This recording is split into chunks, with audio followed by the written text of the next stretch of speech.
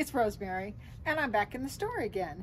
Mostly because my friend Gail, who's also one of my viewers, made the comment that I should have taken it a step further and shown you after you use the Connect to send it to the Scan and Cut, what you're gonna do to cut it out, to find the design, and to fit it into, I guess you would say the outline shape that the machine's gonna sew out and fit that design down in there.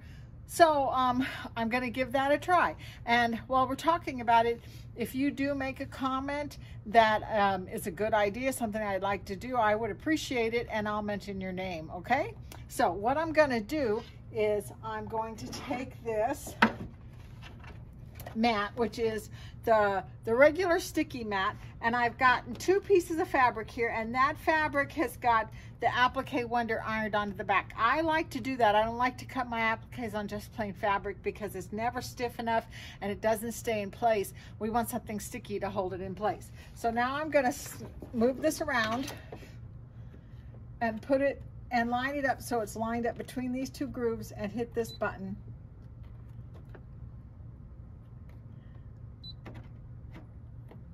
Let's try that again.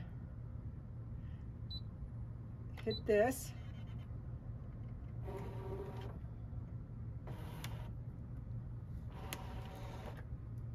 And I'm going to move the camera so you can see the screen a little bit better. So here's the screen of our Scan and Cut, and usually when you turn it on, it's going to say scan and it's going to say pattern, but we're using Connect, right? So we're going to use the arrows to go over here where we have some more menus, and that says My Connection, and that's what we're looking for. And I went ahead and did this again because I'd already sewed out summer, so I put in the word time, T-I-M-E, so I can make it summertime. So we're going to hit retrieve and wireless LAN, and we should see, there it is, the word time. And I did this exactly the same way I did it before in the previous video. Go back and watch that video so you'll know how I made the applique. Now I could push this and it would bring in the whole word time, but I want to do each one of these separately. So I'm going to hit this one, and I've already cut out the I and the M. So I'm going to hit the T and say okay and set that down. Now, I want to get that T right on this fabric that I already put on here. So what I'm going to do is hit this and say start. And that is going to scan my mat so that it can show me exactly where my fabric is sitting. So give it a second to do that. I know you can't see it, but you'll see it on the screen in just a minute.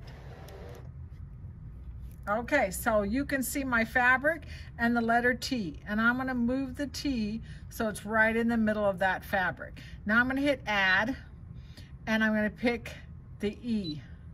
Say okay, set. There's the E. Let's move it over here and put it on there. So I know both of those are going to cut out pretty good. I'm going to say okay. It says please select, and I want to cut that. So now I'm just going to hit start and keep my fingers crossed that I pushed down hard enough on this. This Scan and Cut will test the thickness of my fabric for me. So I don't have to worry about doing a test, but I do sometimes worry if it's stuck on there good enough so that it doesn't pull it off the mat. But it's doing a good job. Okay, so that cut that out so fast, I was actually surprised when it was done too. So we're gonna take it and we're gonna peel it off of here. And look at that, there's my E.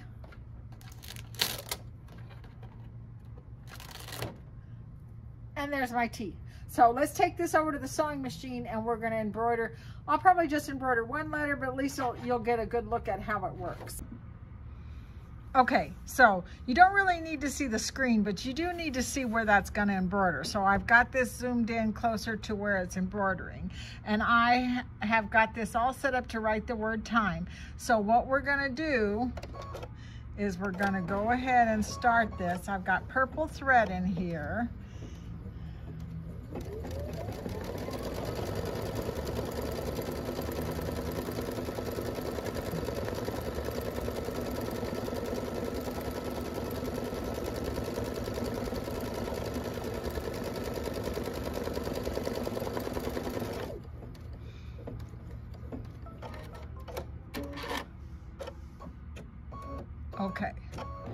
All right, so I have to tell you, I did not make this bigger. I cut it exactly the size that it transferred over. So I'm not absolutely positive this is gonna work really good, but we're gonna give it a try. So I have peeled the back off of the applique Wonder, and you can see this is very sticky on this side without the back on it. And then I'm just gonna take it and set this right on top according to the lines. Let's see how well I can do this. There we go. And I didn't need to make it any bigger now that I look at it. So Gail, I'm sorry I told you to do one click bigger, because that is exactly the right size. I'm pushing it down so it doesn't move.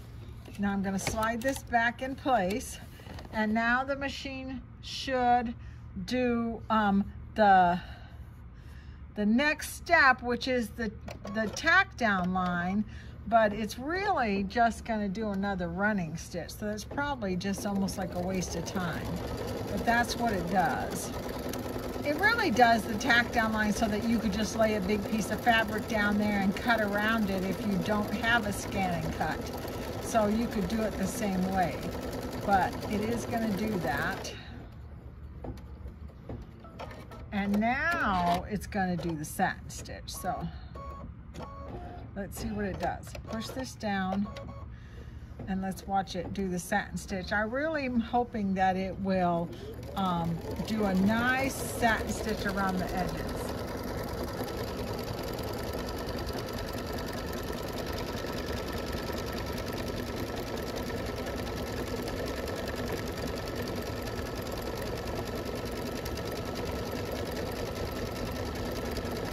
I don't see any place that it didn't catch. It's caught all around the edges.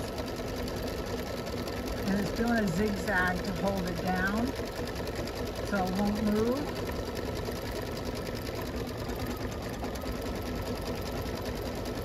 And now it's doing a satin stitch. So I'm not going to have you sit here and watch it do that. I'll be back in just a second and show you what it looks like when it's done.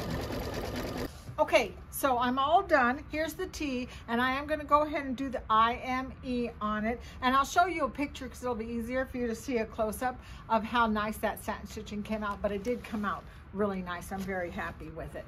I did want to mention a little bit that I forgot to say before when we were at the scan and cut is I've had a scan and cut for probably about 4 years now. I've actually been playing with the scan and cut for more than 10 years since they came out with the first one, but I've just been having a ball with it just recently because I've discovered the value of the sticky vinyl. It is so much fun. And here's a picture of something I did right here at work in the bathroom on the wall of Alice in Wonderland, and that was really fun to cut out and stick it onto the wall. I did one at my daughter's house that says Casa de Alvarado and put flowers on it. That one was fun to do as well. And I also did another picture of Peter Pan. Now I have to tell you, I saw the Peter Pan at one of our other stores and I thought I want to do this, but I couldn't figure out, I couldn't find it. I didn't know where it was. And so my friend Larissa, hi Larissa, was able to show me that you have to put the vinyl roller attachment on the scan and cut. So if you have the scan and cut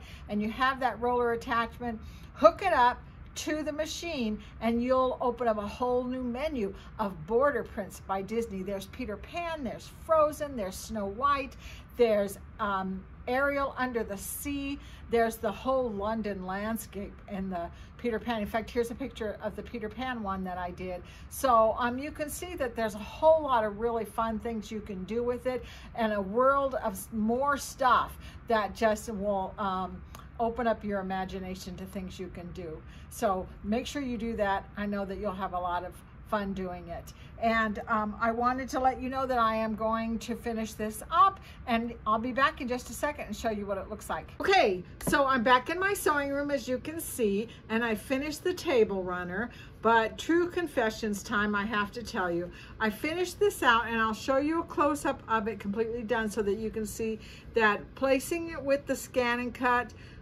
shapes that I cut out on the scan and cut and then satin stitching over it came out beautiful. It was perfect for everything I wanted it to be.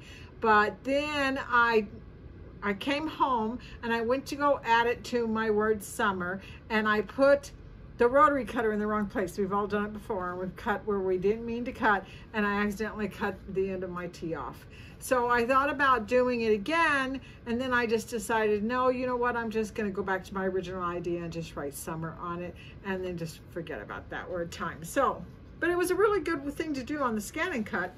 Anyway, so here's my word summer.